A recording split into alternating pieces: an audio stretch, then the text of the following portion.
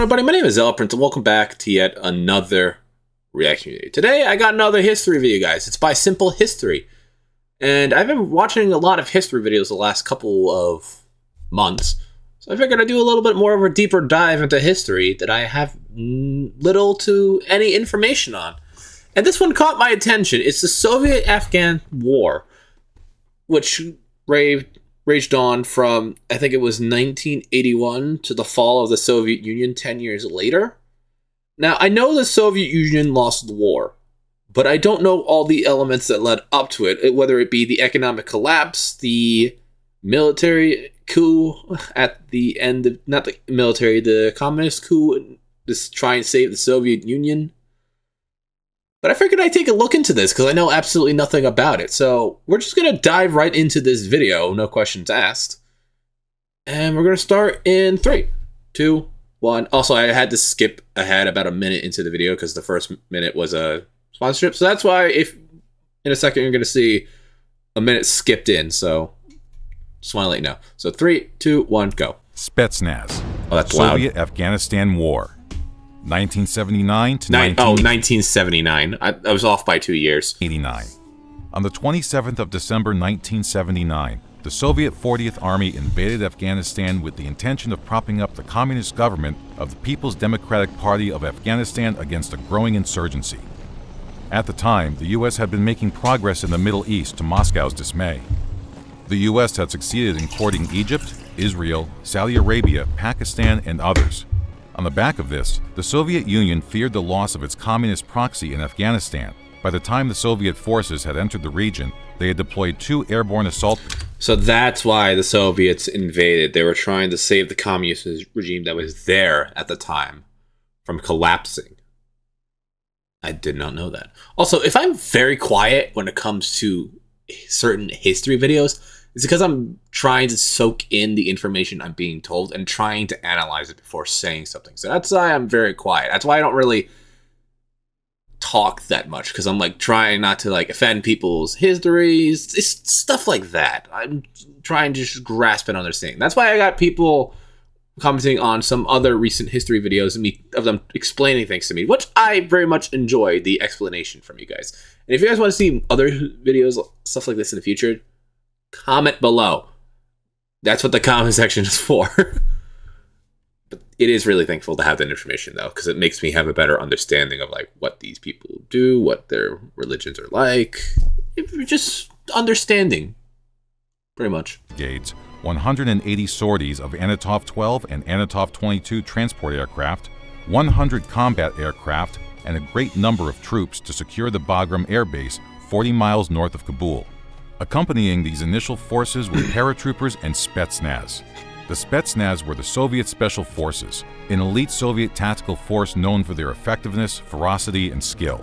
During the Cold War, there was a veil of secrecy over the structure of these units and their purpose, leading to their almost legendary status in the West. Often, Spetsnaz... Honestly, this is the first time I'm hearing about Spetsnaz.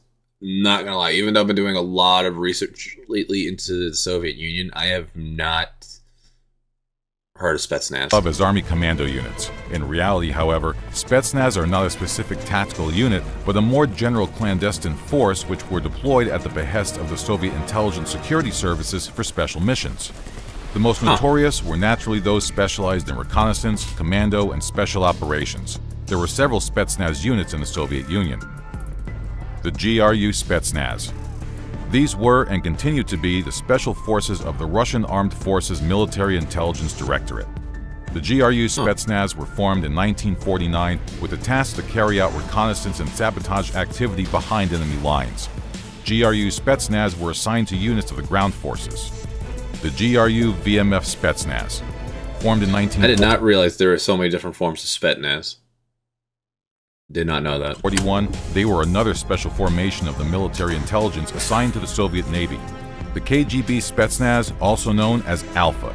Set up in 1974 by the KGB's 8th Directorate in charge of surveillance, according to one contemporary report in the Washington Post from 1986, Department 8 had been connected with assassinations, kidnappings, sabotage, and other direct action operations for decades. And finally, there was the KGB SVR Spetsnaz, also known as Vempel. another KGB unit set up in 1979 by the first main directorate in charge of foreign affairs. Their role was to conduct military actions abroad. The GRU and KGB picked only the best for these elite units. Recruits were primarily picked for their intelligence and physical skills, as well as by their motivation to fight unequivocally for their country. Every military district had a Spetsnaz brigade, and their headquarters served as recruitment centers for special operation units. Across the breadth of the Soviet Union were centers for the recruitment of future Spetsnaz soldiers. Young men were conscripted from high schools, sports clubs, and colleges, and those that showed the special physical and mental aptitude were designated Spetsnaz. During the Afghan campaign, Soviet military commanders focused on recruiting young men from Muslim regions of the Soviet Union. Young men from Central Asian republics were suited to infiltration and counterinsurgency. These recruits practiced the same religion, shared similar conservative social backgrounds, and most importantly, many of these young men spoke Farsi. The involvement of the Spetsnaz began when the Soviet command had realized that mechanized infantry units were not effective against the Mujahideen guerrilla tactics. Spetsnaz, the USSR's elite forces, were seen as a unit capable of fighting this new enemy. However, even the Spetsnaz initially lacked the mountain warfare training necessary for the Mujahideen and had to adapt to new challenges. Standard Spetsnaz... Essentially, it was guerrilla warfare. You have to fight your enemy on their terrain in like the mountains and such towns. It was guerrilla warfare. That's one of the reasons why wars like that don't go too well. Training was designed to engender extreme mental and psychological fitness. Or the one invading, Superb rather. Physical fitness was achieved through intense exercise and forced marches in full combat equipment. The mental strength was acquired from frequent bullying and beatings from senior NCOs and officers. Spetsnaz forces also had to master elite combat skills. They had to be exceptional marksmen, skillful in operating a variety of weapons and explosives. Yeah, Dragunov. Recruits also had to master hand-to-hand combat. Allegedly, Spetsnaz forces practiced hand-to-hand combat skills through 12-minute freestyle sparring matches against 3 opponents. The rest of the program consisted of airborne training, mountain climbing, rappelling, medical training, and using modern means of radio communication. Also, according to one contemporary Pentagon report, Spetsnaz forces were fluent in 1 or more foreign languages. Wow.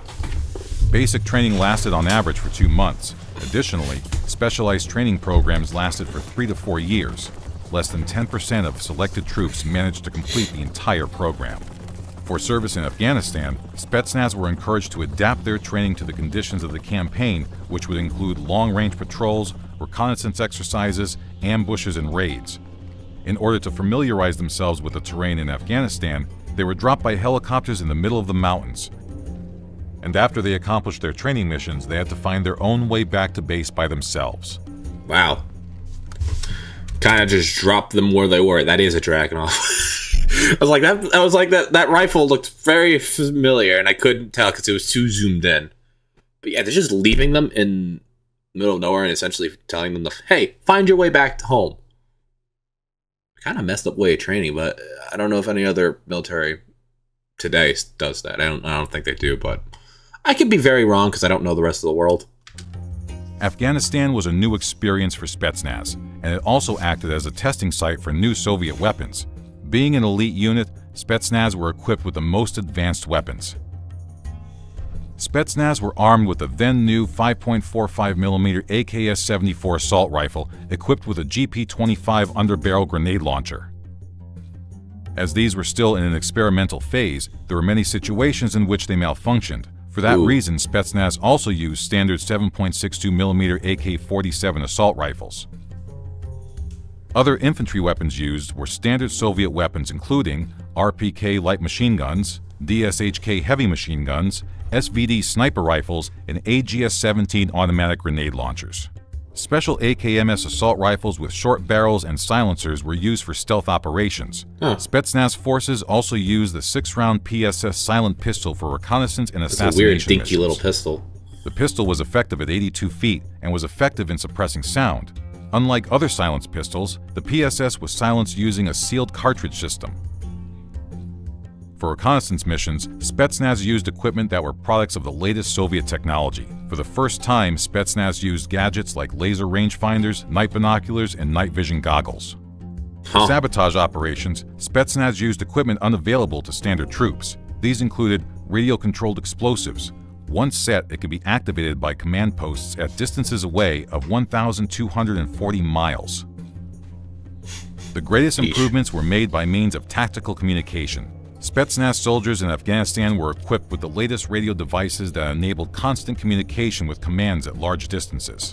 Advanced weaponry and equipment were the only thing that separated Spetsnaz from the rest of the army in their appearance. Spetsnaz didn't have their own distinct military uniform, but were using uniforms of the unit they were assigned to. They looked exactly as any other soldier in order to keep their existence in operation. I was going to say, throughout this whole video, they looked very much like regular soldiers. That makes sense. There were some modern rucksacks, boots, and loading equipment that were deployed, but these were very scarce. The role of Spetsnaz in Afghanistan was not in accordance to their original mission. They were sent there to reinforce the standard units who had difficulty fighting the guerrilla forces in the Afghanistan mountain regions. In Afghanistan, Spetsnaz were deployed for a variety of operations. The invasion of Afghanistan began with a Spetsnaz operation. This was the famous Operation Storm 333, with the objective to assassinate Afghan President Hafizullah Amin in order to install a puppet government. On December 27, 1979, GRU and KGB Spetsnaz teams Thunder, Grom, and Zenith assaulted Tajabek Palace dressed in Afghan uniforms. The majority of the Spetsnaz soldiers were Tajiks and Uzbeks who spoke Farsi. Spetsnaz swiftly overcame the resistance of the president's guard, located the president, and killed him. At the same time, other Spetsnaz teams secured key government and military centers in Kabul, including the airport. The effectiveness of Spetsnaz units in the operation resulted in minimal casualties. In the first few years of the war, Spetsnaz were primarily engaged in the protection of their military bases and for securing bridgeheads. Initially, Spetsnaz forces were used to reinforce the standard Soviet 40th Army and Afghan forces combating the Mujahideen. As fighting continued, Soviet command realized that their standard mechanized infantry units were not capable of combating the Mujahideen guerrilla tactics, and it became necessary to engage Spetsnaz on counterinsurgency operations. Reconnaissance was a key focus for Spetsnaz forces in Afghanistan. Spetsnaz were tasked with locating insurgents' bases, ammunition stores, and command centers, often covering distances of up to 150 kilometers per day. Once these were located, Spetsnaz would usually call for reinforcements in the way of airstrikes. Spetsnaz were also engaged in combat operations. One of their most notable assault operations happened in early March 1986. With the help of mechanized infantry, the D-30 Artillery Battalion, Mi-8 and Mi-24 helicopters, and Su-25 aircrafts, Spetsnaz attacked and seized Mujahideen weapon and ammunition caches at the Sadigar Canyon. One key tactic of the Spetsnaz in combating the Mujahideen was to cut their supply lines from neighboring countries to Afghanistan, including Pakistan. The tactic was to drop Spetsnaz detachments deep into Mujahideen territory with Mi-8 helicopters, where they would then set up one or more ambushes along the supply routes. Often, Spetsnaz limited their engagement, locating the enemy caravan, after which they would call in an airstrike by Mi-8 helicopters. On several occasions, the Spetsnaz would finish the job themselves by organizing an ambush. One such occasion was at the Yakpe Mountain Pass. Spetsnaz prepared an ambush for the Mujahideen caravan on August 30th, 1987. After they let the vanguard patrol pass, they attacked the caravan that followed. Covered by night, Spetsnaz used flares to illuminate the enemy and in just a few minutes had killed the enemy forces. FIM-92 and Stinger missiles acquired by the Mujahideen in 1986 became the key target for Spetsnaz reconnaissance teams. The devastating effect of Stinger missiles rendered them a significant threat to the Soviet forces, and the Soviets rallied frantically to locate and eliminate as many launchers as they could.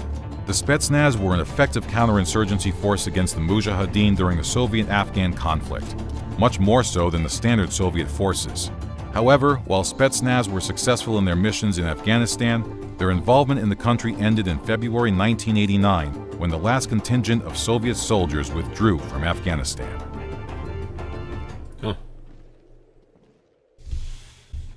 Wow.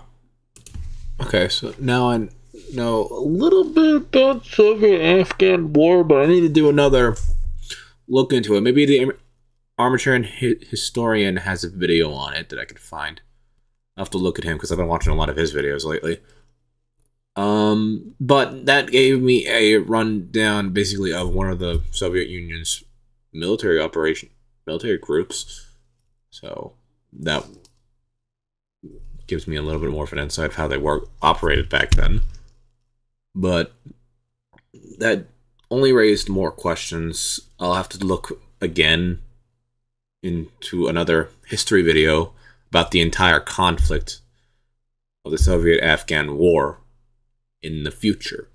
So with that being said, guys, hopefully you enjoyed today's reaction video. Please like and subscribe, all that stuff, guys, and I will see you in the next video. Bye.